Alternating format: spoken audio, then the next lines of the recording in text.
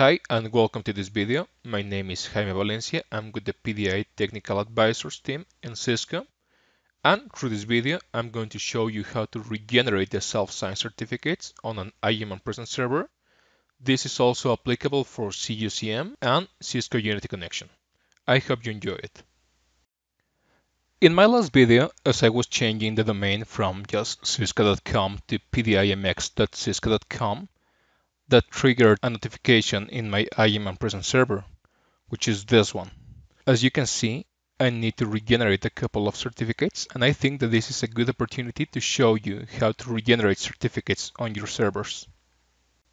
In order to regenerate the certificates, we need to go to the OS administration page from our IM&P server.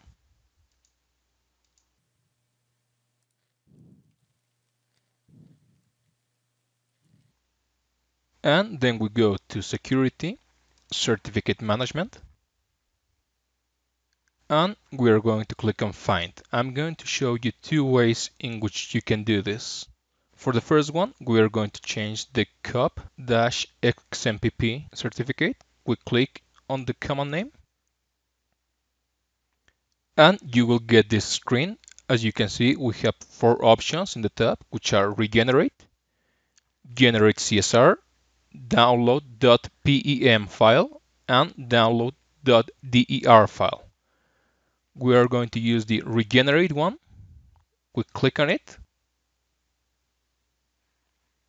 and you will get the message that it was a success.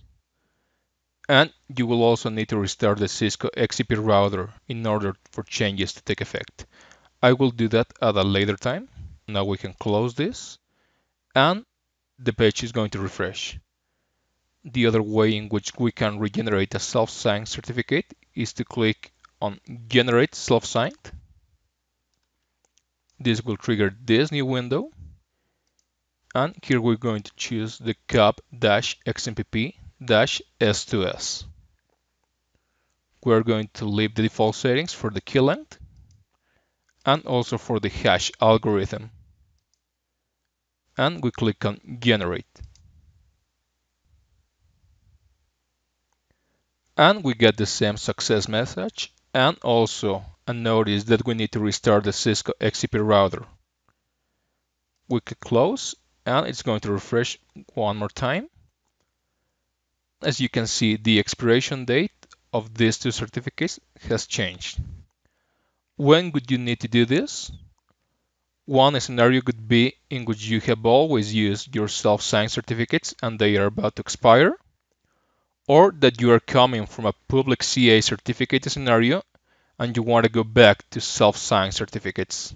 As you can see, the procedure is really simple, and depending on what certificates you need to change, you might need to restart services. And that's it for this video. Thank you very much for watching this video. I hope it was useful for you.